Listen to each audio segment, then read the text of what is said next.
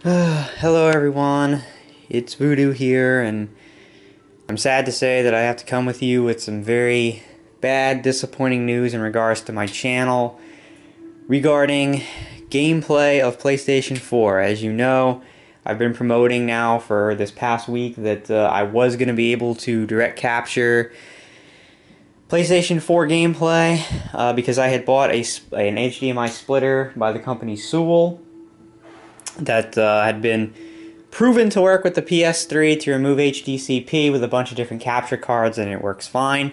So I bought the thing and said, well, you know, it's going to work and all that good stuff. Well, as you can see, there's my PlayStation 4. Alright, I have my Sewell hooked up. The splitter's going. There's my capture card. As you can see, it looks fine on the TV. It's broadcasting fine on the TV, but I want to show you what it is doing in my capture software. It is a black screen, and sometimes it will flash with the gameplay. There you go. As you can see, it's jumpy, flickery. It will not maintain the signal. It jumps all over the place, and it loses the signal. I have done everything. As you can see, there it goes. I have done everything known to man to try to fix this. I have swapped HDMI cables. I have rearranged all the cables. I have used different cables. None of that helps.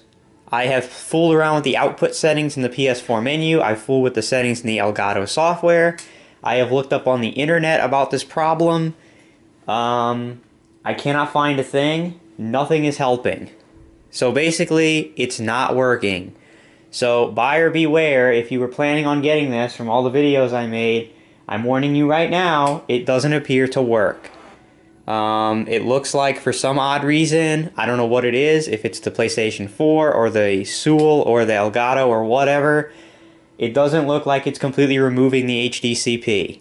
Because it works fine on the TV, but it will not work on the capture software.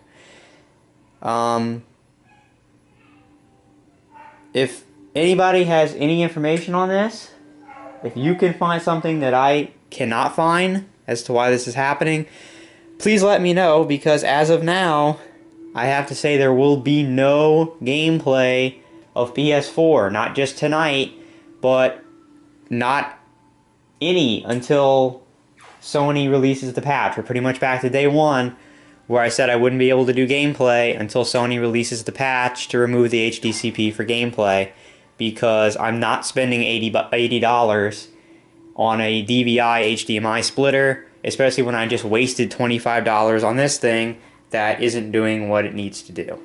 So, yeah, sad announcement. I really apologize for that, guys.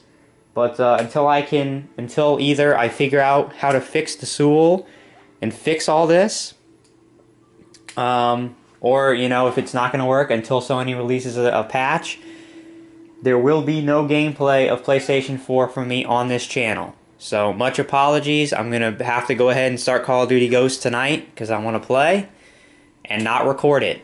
So, just letting you guys know, I apologize for it. More information to come, obviously. In the weekly ritual in a couple days, I'll explain what my plans are, what I'm going to do. But for right now, this is the situation, and it's very disappointing, but it is what it is. So, thank you to everyone for watching.